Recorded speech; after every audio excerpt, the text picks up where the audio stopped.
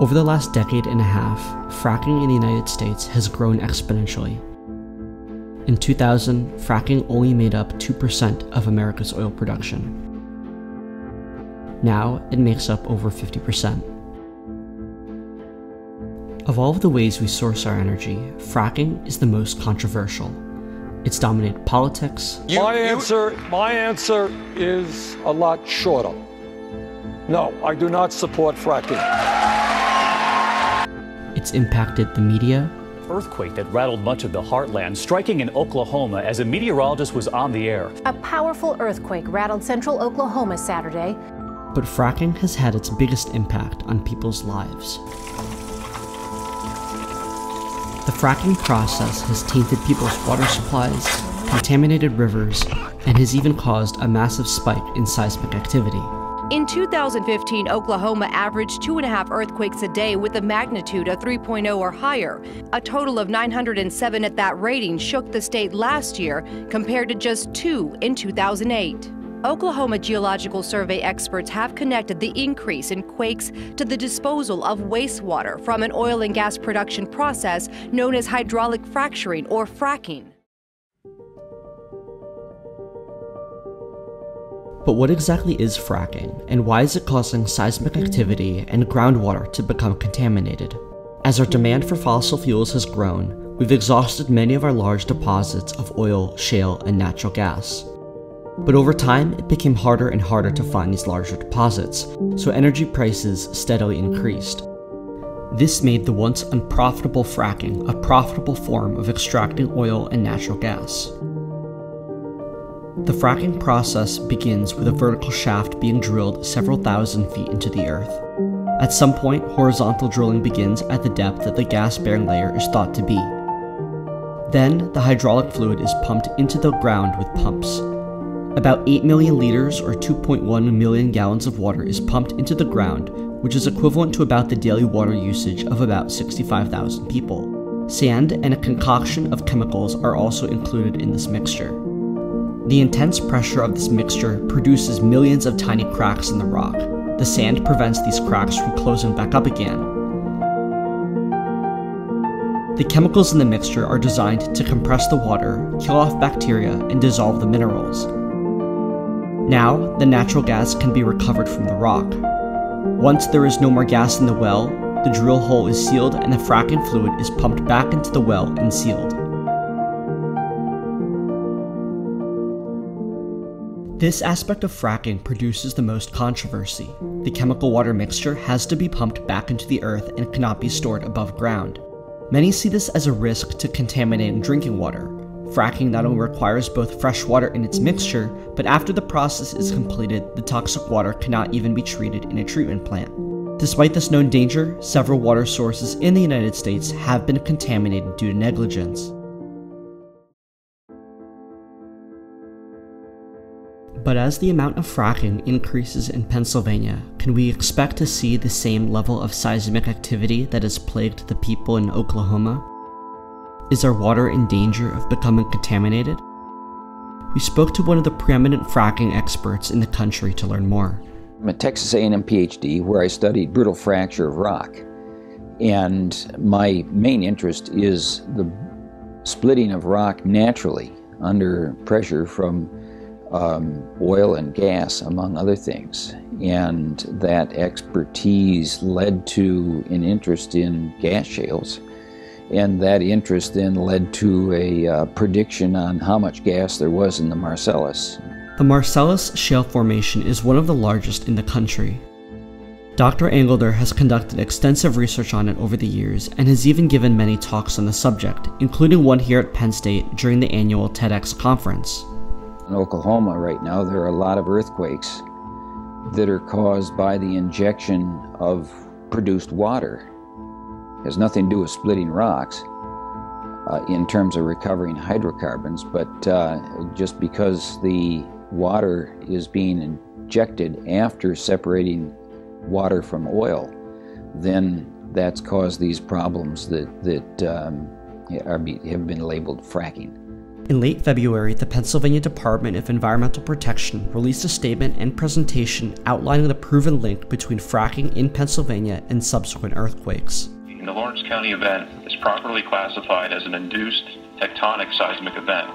This is how the DEP rolled out its big announcement, a webinar only a geologist could love. Lots of science talk, slides, no faces. We found the guy behind the PowerPoint and drilled down for an English translation. We found a connection between oil and gas activities and these detected seismic events, essentially earthquakes. Last April in Lawrence County on the Ohio border, 5 small earthquakes caused by fracking in the Utica Shale. But can the same amount of seismic activity that has occurred in Oklahoma occur here in Pennsylvania? No, I don't. And the reason for that largely is that Pennsylvania has very few disposal wells, and it's the disposal wells that are largely the culprit in causing this abundant earthquake activity. The rocks in Pennsylvania are just not quite right for disposal, and so the earthquakes in Oklahoma are unique for a number of reasons, not the least of which is the right geology is found there, and it's just not present in Pennsylvania. And Pennsylvania producers are reusing a lot of the water that comes back in flowback so that it can be recycled as opposed to just plain being pumped into the ground. There's multiple contributing factors, and they almost have to arrive in a certain combination to trigger an event. An earthquake blamed on drilling is a first in PA. The industry points out more than 7,000 wells have been drilled in the Commonwealth and called those quakes isolated and exceptionally rare. It's the kind of activity that should not be allowed to move forward at this point because we know that it's not safe. Sierra Club PA insists fracking endangers drinking water, and now this. One more evidence that fracking poses threats to our communities, and we need to think very seriously about the kind of energy future that we want here in Pennsylvania. Well, contamination of water has become a great concern for the average person, and it is the contamination or perceived contamination that has caused the international pushback against fracking. Largely what happened was that drillers in Pennsylvania penetrated the top 2,000 or 3,000 feet of rock here in Pennsylvania without realizing that layer after layer after layer contained methane gas. And the early drillers didn't take proper precautions to stop this gas from flowing into groundwater, so that the gas, methane, appeared in groundwater and in larger quantities than the public realized or the public had. Now, the important fact is that methane is not poisonous. It is a fact that people drink methane dissolved in groundwater, and they're drinking water all the time. They don't even know it's happening. The only concern about methane is that if it gets concentrated in enclosed spaces like cellars, under some circumstances it can be explosive. So contamination then, even that is a relative term. It is true that in some instances methane ended up being concentrated more in groundwater than it had been before. Debates in communities around the country have sparked discussion on whether or not fracking should be regulated. Dr. Engelder argues that further regulations on fracking are most effective on the state level. Well, the argument is that the state agencies are set up to take into account the local circumstances. Texas is dry, Pennsylvania is wet, for example. Texas is hot, Pennsylvania is cold. And so there's a different set of regulations that operate in these two geographic locations, and there is no single formula where one equation fits all of these situations. And there are national rules. Civil rights, for example, was one of these things that was really critical that the federal government stepped in and took over and led the way. I don't think that regulating hydraulic fracturing, however, is at the level of need that the civil rights movement was at in the 1960s when the Johnson administration just plain put its foot down and said, we're going to do things differently from now moving forward. 2016 saw significant changes for the future of fracking in Pennsylvania.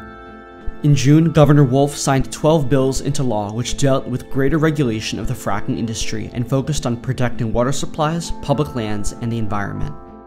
In July 2016, the Pennsylvania Supreme Court ruled on several parts of Act 13 of Robinson v. Commonwealth, a controversial ruling on the state's gas laws.